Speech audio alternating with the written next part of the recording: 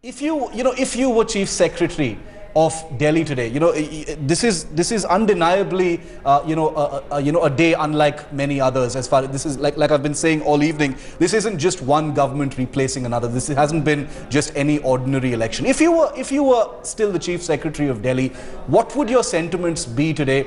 Looking at the Aam Aadmi Party coming to power, and also the things that have been said since Arvind Kejriwal was sworn in. Well, it depends what is the demeanor with which the ministers and the chief minister deal with bureaucracy. Yeah. The bureaucracy, the senior bureaucracy has been appointed, well, the IAS officers certainly with the constitutional background, and they come appointed by the President of India, and their job is not to carry out orders. Yes. Their job is to point out what has been the past policy, what are the benefits and the risks of making any change, and to carry out orders within the rule of law. Now, if the Chief Minister and other ministers respect that fact, I think they would get, and I would have given, full support no matter which government comes. It is not the prerogative of any particular political party. We have to, as bureaucrats, respect whoever has come with a mandate. But if there is misbehavior or any witch hunting or victimization, then certainly it puts the morale of the officers down.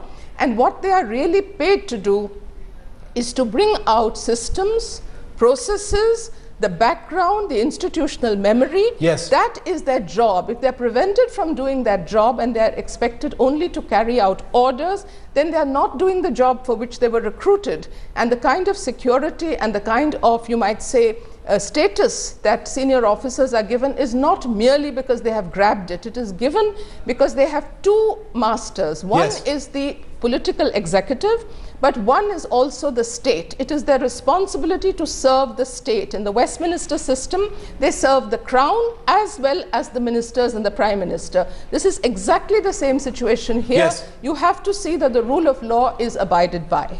Alyque Padamsee, there's been a sense of euphoria regarding what happened. Which, do you share the euphoria of what's happened, or are you cynical? Because a large section, is cynical, saying, lack of experience, this lofty idealism, will be caught up with this, when the ground realities really bite.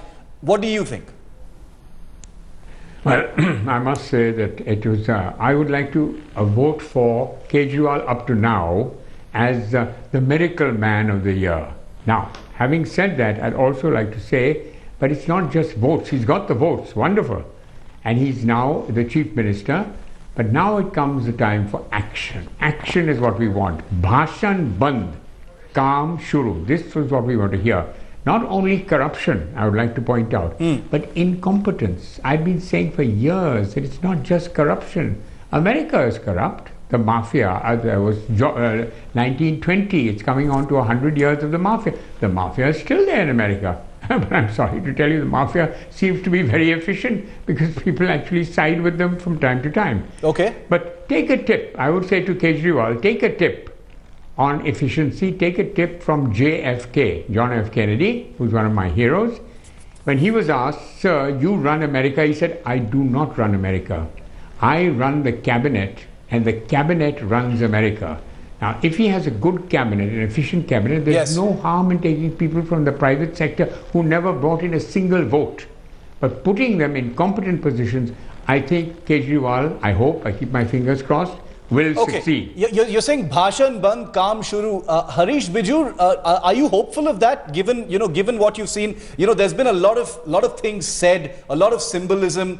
Some people call it gimmickry. Other people say that the Aam Aadmi has never seen this sort of thing. That's why it seems like gimmickry. But this is how netas should always behave. Do you think these lofty promises and ideals, are something that Arvind Kejriwal and the Aam Aadmi Party are likely to stumble on?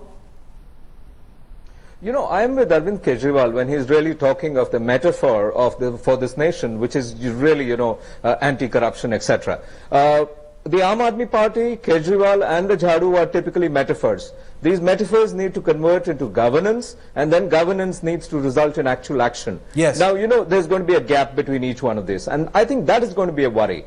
Because, the first piece of action is, of course, on the Lal Batti. I think this is a very symbolically right action, and I think it conveys everything positive about the Aam Aadmi Party, about Kejriwal, about the Jhadu.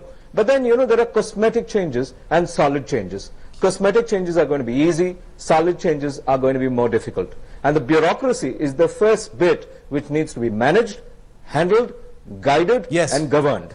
And I think that's a task which Kejriwal has cut out for him very, very clearly. Surjit Bhalla, Delhi is not going to, the people of Delhi won't, accept inexperience as an excuse for inefficiency or anything that goes wrong. There's going to be a zero margin of error. Nobody's going to say, oh, these guys are new, so, let's give them the benefit of the doubt or a little bit of elbow room.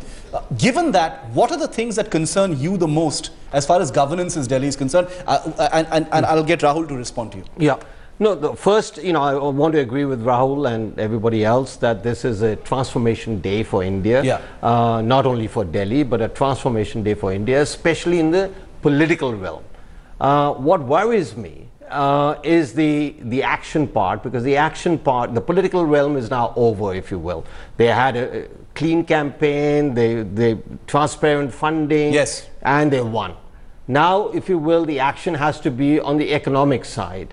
And, here's where, as per the earlier discussion, what worries me is that, Kejriwal is, and the Aam Aadmi Party, from whatever documents I've read, and I've got a whole pile of them, so if Rahul wants to question me on this, I'm more than happy to answer. Very quickly, just name two of your concerns. Is to the left of the Congress. So, if you will, the ideology of the Aam Aadmi Party is very, very worrisome in terms of whether they'll be able to achieve any of their objectives. Okay. And one last point, since the Kejriwal has said maybe we'll wait till Monday when the water policy is announced. Tuesday power. But from whatever the water policy has been announced so far, it seems that, it is for the middle class and for the upper class and for the rich. Yeah. The poor, they're about 20% of Delhi people who do not have any pipe connections to water. Specific points raised. So let me finish. So why is it that the Aam Aadmi Party didn't feel compelled until now, and even now they have not, to say their first task would be